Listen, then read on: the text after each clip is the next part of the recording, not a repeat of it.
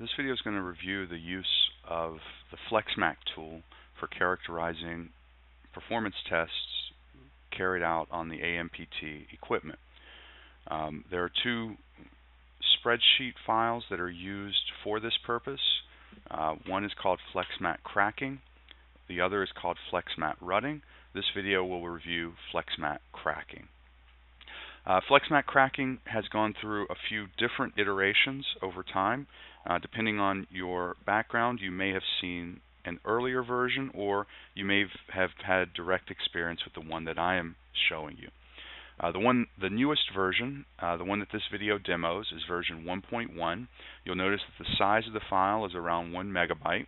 The earlier versions could be quite large, and so if you see a much larger file, it's likely that you have an older version, and you're going to want to download the newer version before watching this video so that you have the correct one.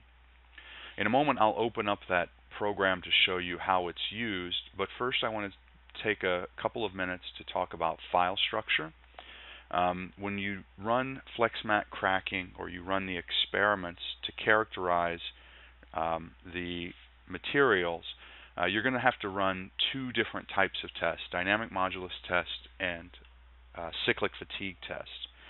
Now the UTS software, or the software from the AMPT manufacturer that conducts the test, will have the ability to export the data to typically comma-separated text files, and that's what we're going to use for the analysis. Now, setting up the file structure helps run the analysis in the way that FlexMAT expects it to be done. So I'll start with the dynamic modulus. The way I organize the files here is I create a folder for each of the tests that I want to analyze: cyclic fatigue, dynamic modulus, and stress sweep. Although for this video we're not going to focus on what stress sweep file structure looks like. That'll be in the other video. If I start with dynamic modulus, you'll see that the file structure is such that I have one main folder for dynamic modulus, and then subfolders for each of the replicate tests that I perform. In this example, we have named the tests surface-1, -2, -3 because we have 3 replicates. In that folder, in each of the folders, you will find, depending on what you export, a host of tab-delimited files that will be used for the analysis. The ones that are really important are the ones that end in -sum.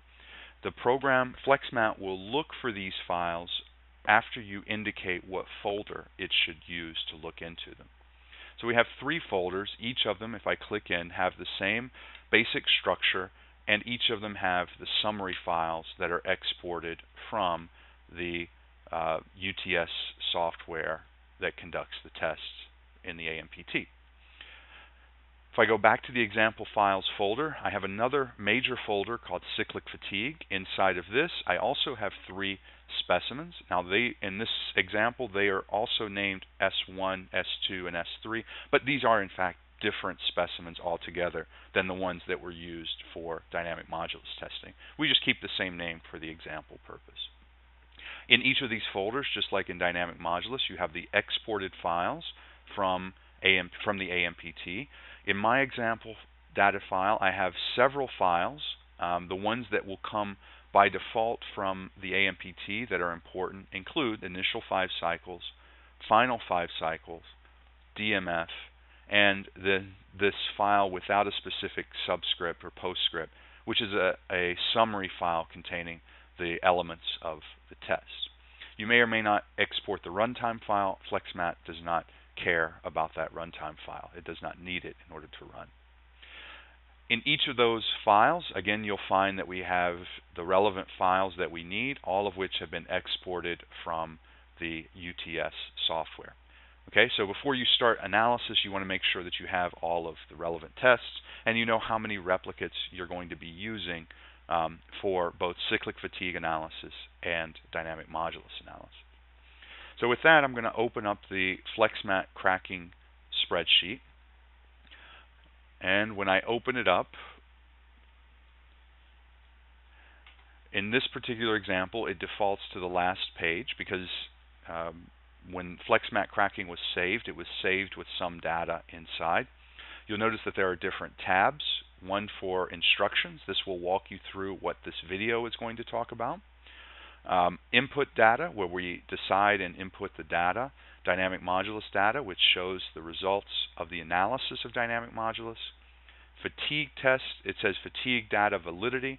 This is for you to look and observe the fatigue test results. Output fatigue, this is where you find your C versus S curve and your failure criteria.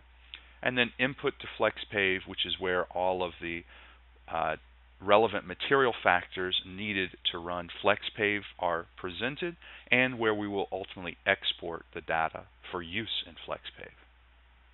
One thing to note when you first access this spreadsheet, I'm going to go to the input data file, it doesn't matter where you go.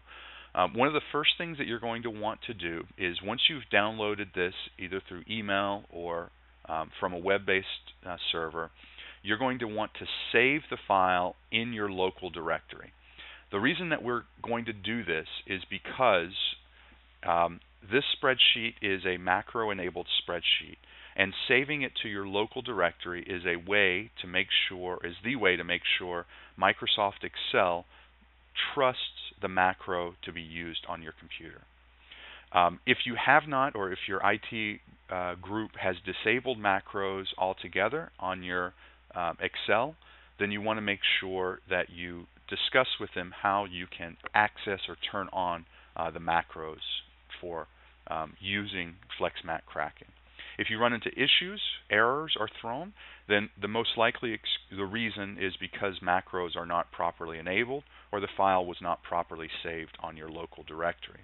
If you do encounter this problem, then I suggest you reach out to us here at NC State. And when you do that, let us know what version of Excel you're running, not only the year version, but also whether it is a 64-bit or a 32-bit. And also let us know if your what version of Windows you're running, and again, whether that is a 64-bit or a 32-bit.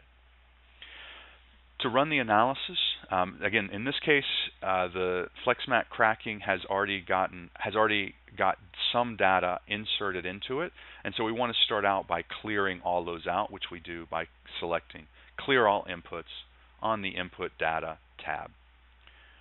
Now, what that's going to do, you'll notice that at this point, load fatigue data, load dynamic modulus data are blank, and if I click on these other cells, it throws an error because there's no data here to plot, and it resets all of your graphs for you.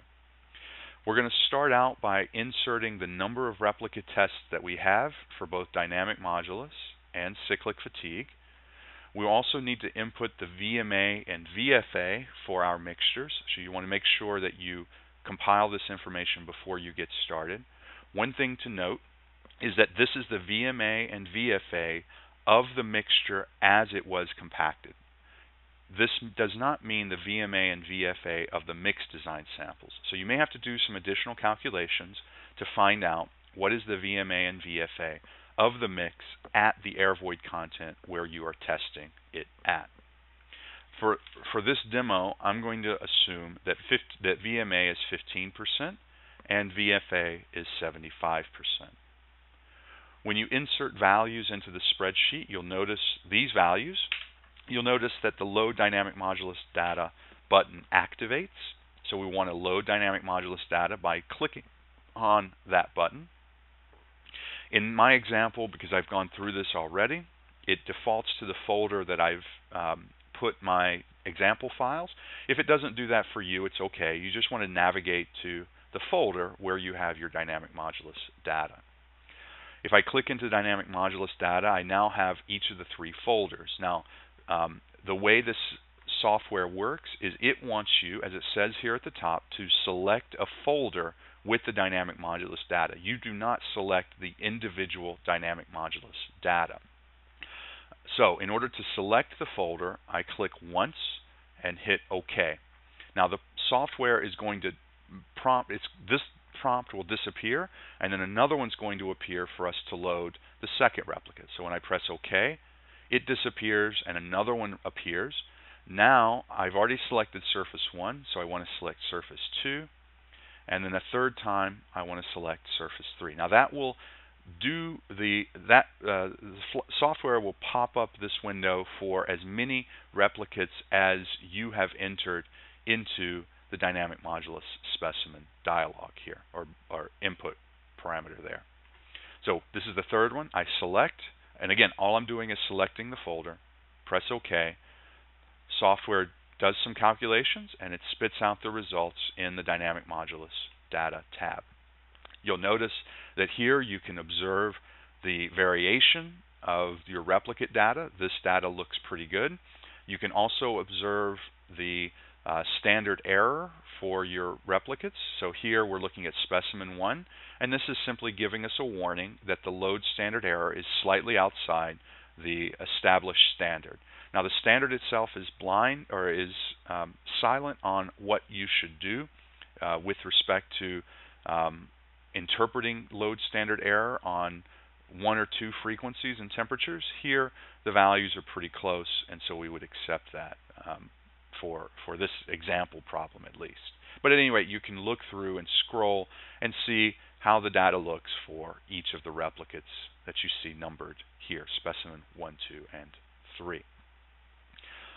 You could decide to clear all inputs and start again. I'm not going to do that here, but again, you can explore what comes out of this file. Now, once we've loaded the dynamic modulus data, the load fatigue data button initializes, and we can use this to load our fatigue data. It's going to follow the same pattern as our dynamic modulus. When I click on the button, it brings up a dialog window for me to select a folder with the fatigue test data. Now you'll notice that by default it goes to the same folder, which is dynamic modulus, so I don't want to do that. I want to go back to example files, locate my cyclic fatigue data, and I'm going to do the same thing that I did for dynamic modulus. Click one time on the folder containing the data for the first specimen. When the pop-up appears again, I click one time on the folder containing the data for the second, and then when it comes up the third time, I click the folder for the third test and hit OK. The program goes into a calculation, and it spits out again C versus S curves, GR failure criteria, and the so-called DR, or cumulative 1 minus C versus NF failure criteria. You'll notice in this example we've also have some yellow highlights on the DMR values. The current standard does not require the DMR to be between 0.9 and 1.1, but that's generally an indication that the data is in good quality. It's not uncommon for those who begin running the cyclic fatigue test to find values that are much different than 0.9 to 1.1 range. This example, the data is not that different. It's okay, but we have seen some labs that will produce DMR values as low as 0.6, and usually this is an indication that the experiment is not being conducted correctly, specifically that the conditioning time that you're following for running the test is not long enough. And if you're seeing this in your data, then I suggest maybe reaching out to the NC State group to get more information on what might be the cause of the experimental issue. The last thing that I want to show you on this spreadsheet is the Input to FlexPave tab. This tab has all of the inputs that are needed to run FlexMAT, including the damage criteria, the linear viscoelastic characterization properties here at the top and middle. In order to create the text files that FlexPave needs to read, we're going to click on 2 different buttons. First, we're going to export the dynamic modulus inputs. I click once. A dialog button comes up for us to save a comma-delimited file. You can save the file as any name that you want. I tend to put them into the master folder, and I also tend to put a subtext on what mix I'm looking at. So this is the example mix, so I'll call it dynamic modulus _ example. That now has exported the dynamic modulus inputs. If I export FlexPave fatigue inputs, it takes me to the same folder. It's again a comma delimited file, and I will put it in as example here, which I save. Now, if I go to the folder where my data exists, you can find those two files are saved. They're very small files, and they contain the same information that you see on FlexMAT cracking input to FlexPave tab. Okay, this video has summarized for you how to run FlexMAT cracking. There'll be a second video that runs through analyzing FlexMAT rutting.